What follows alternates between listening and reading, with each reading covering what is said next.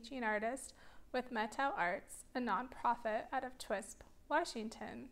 Today we are going to learn about one-point perspective.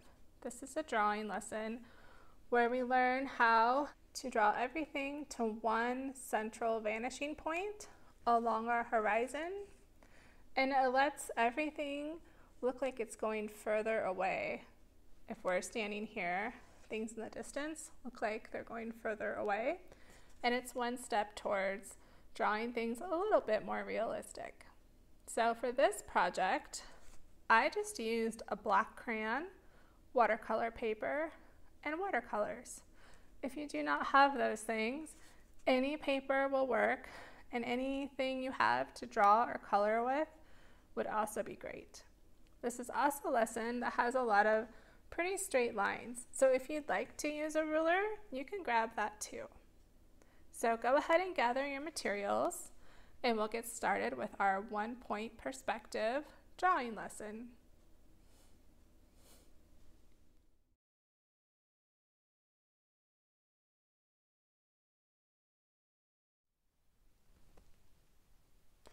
Okay, so we are going to do a lesson in perspective. We'll just need a pencil, or you can use a crayon right off the bat. And then if you have a ruler, go ahead and use it. If you don't, that's okay. And if you'd like to color with watercolors, we'll use that in a little bit. For now, I'm just going to move it to the side. And I'm just going to draw with my black crayon today. If you have a nice sharp crayon, you can use that, or maybe you want to just stick with your pencil and draw really dark, or maybe you want to use a dark colored pencil or a Sharpie. So if you have a ruler and you want to get really precise, that's okay. You would measure down, make little marks. For the horizon line, we're going to make a line about 2/3 up, so about this far up our paper.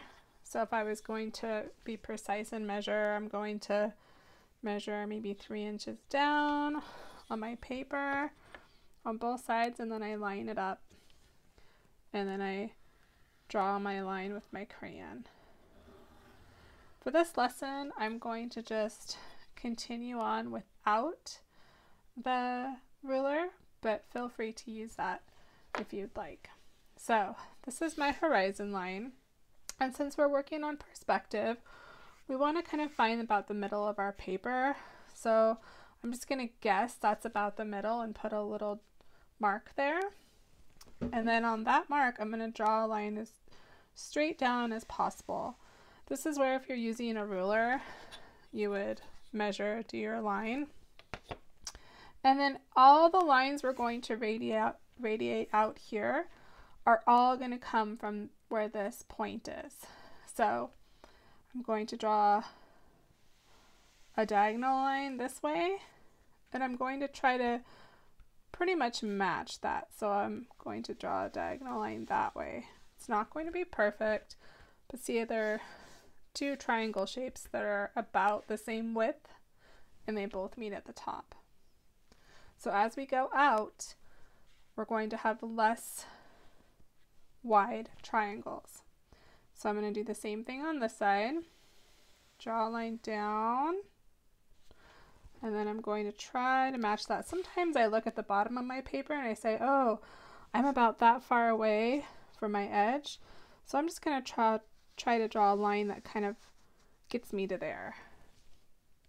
Again, if you're using your ruler, you can measure that out, and then you would draw a nice straight line. Okay, so do this on the same side. I'm going to get a little narrower. So I went about that far. I'm going to put my mark so my eyeballs and my hands know where to go. So I have 1, 2, 3 sections. 1, 2, 3. Let's do a couple more. See, it's a little more narrow and a little more narrow. And whoops, Sometimes if you push too hard, your crayon breaks. That's okay. And then sometimes it's also nice to turn your paper. Okay, so I have a lot of dark lines here. I'm using watercolor paper and my black crayon. You're using what you have. Now, where are all these lines pointed at? I'm going to say there's a little farmhouse right back here, and these are all my crops. So right at the middle on the top, I'm going to draw just a silhouette of a house. So a house has a triangular shaped roof and a square bottom, and this is all just going to be silhouetted. So I'm just going to color in my farmhouse, and we don't really know what it exactly looks like, but it's just kind of the shape of it. And then we'll make some kind of farmy trees, long trees. Usually this kind of tree is planted near farmhouses for windbreaks. So some silhouette-y trees are just kind of this like long narrow shape with a trunk.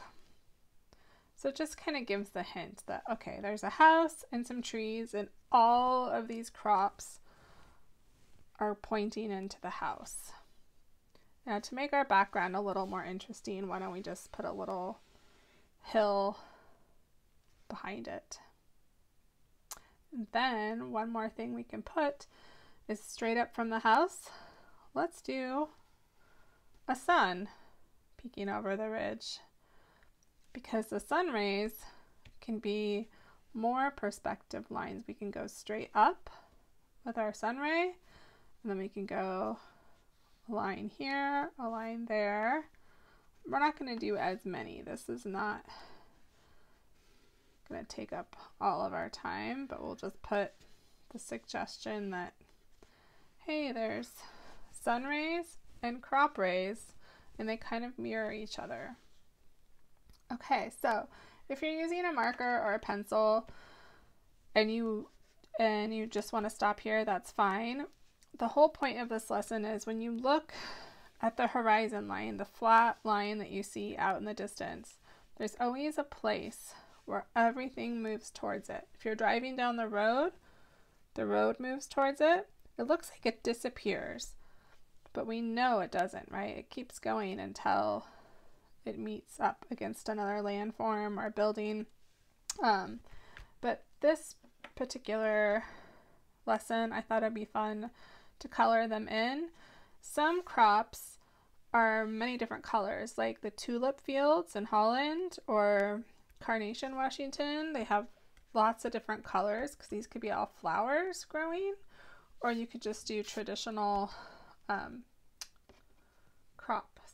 So I'm going to use my watercolor brush with my water and my little napkin here, and we'll get my paints ready to go.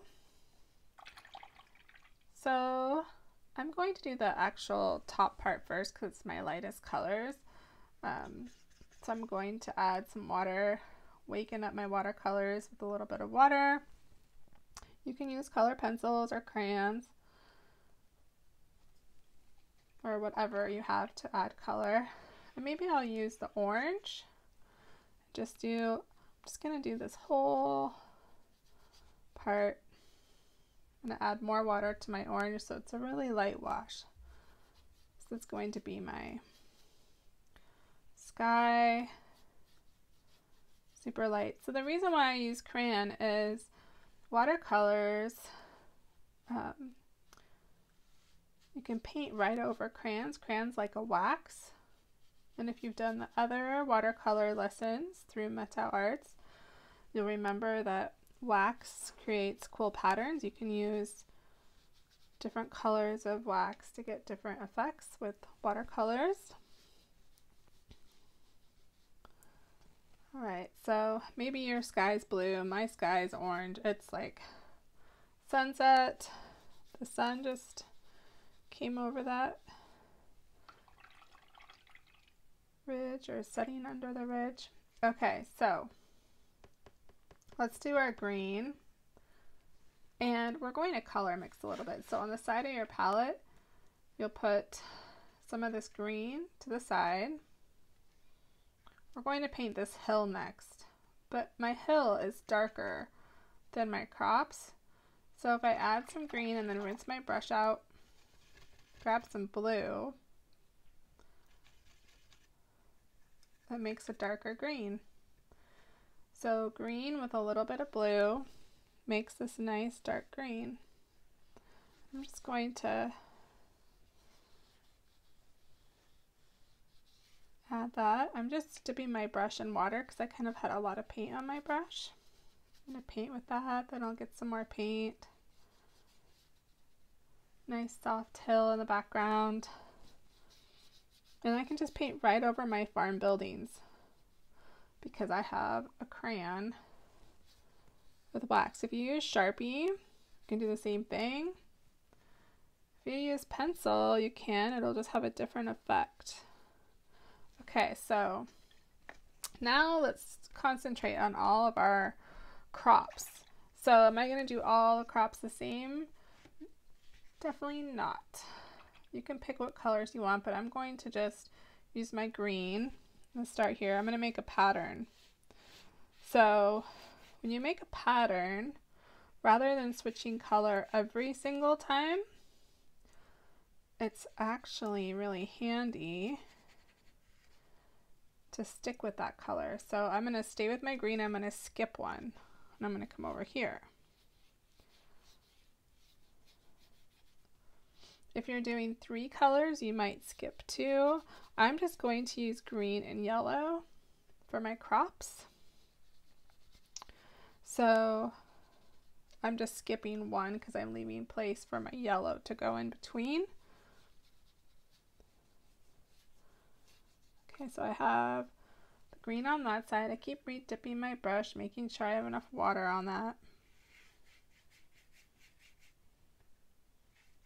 I skipped one and I'm working on this side now.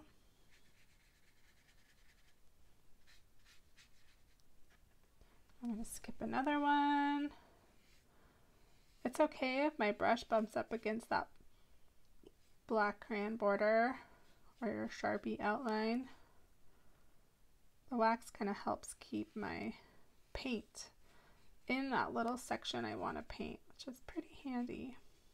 Okay, so now I have my green crops. I'm going to wash my brush off good, and I'm going to go to my yellow. Maybe we'll start up here this time.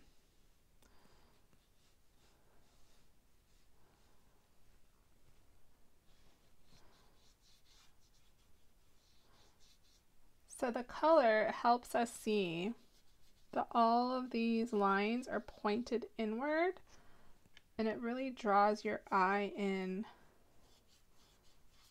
Because we're standing here, and so the rows of crops look wider. But as we look down the crop lane, they look skinnier and skinnier because they're going further away from us and our eye and our vision. So they appear to go to one place on that horizon line, right by that farmhouse.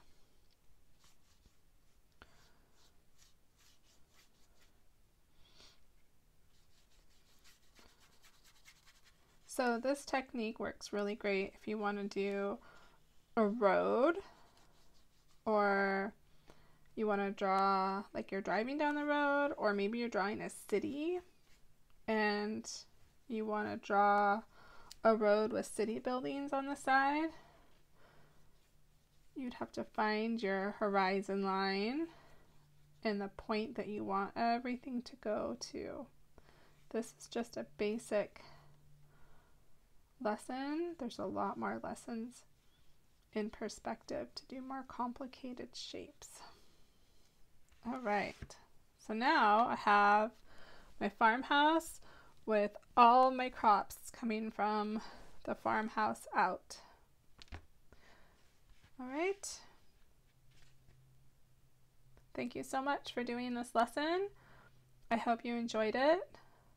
I hope you love your farm fields and learned a little bit about 1-point perspective today. Thank you so much.